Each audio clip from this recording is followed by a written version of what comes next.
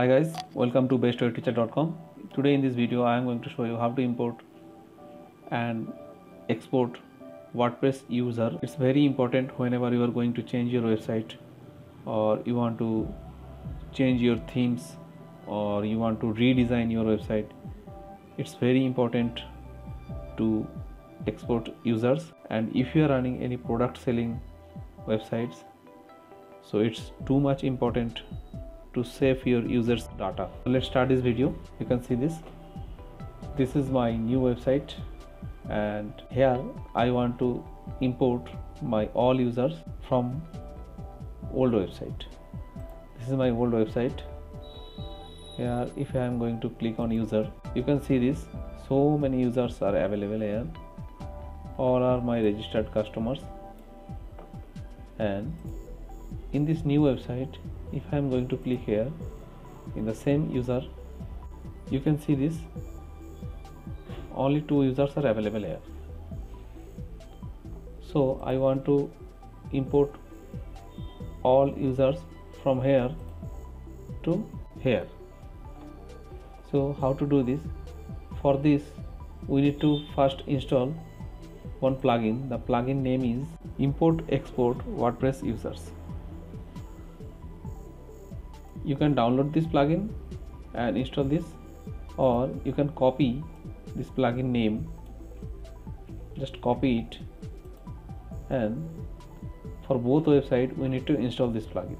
Just go to plugin and add new and just paste it here. It will automatically search this plugin which we want to install. So this is the plugin, just we need to install. Click on install and activate it. So it's activated now, and the other website also we need to do the same things.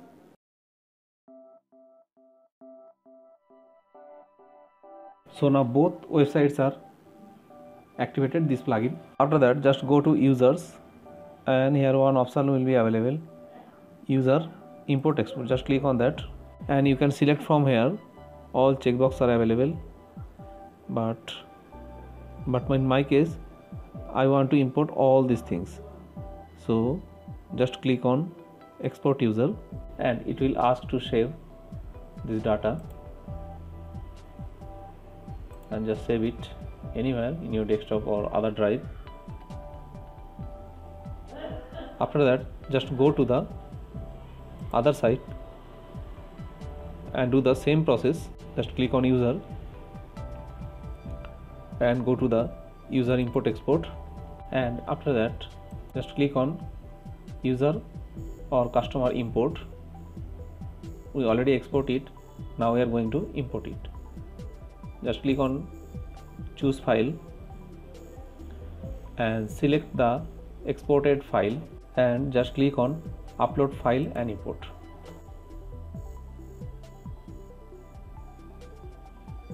You can see this, it started to import all these files.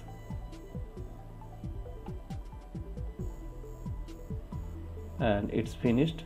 Now I need to check it's all imported or not. Just click on user and all user. You can see this, successfully all customers username with their all data, it's imported from old website to new website. So thanks for watching this video. Again I will come up with new video, and till then, if you like this video, please like and share, and if you are new in this channel, please support me to subscribe my channel. Thank you so much. Have a nice day.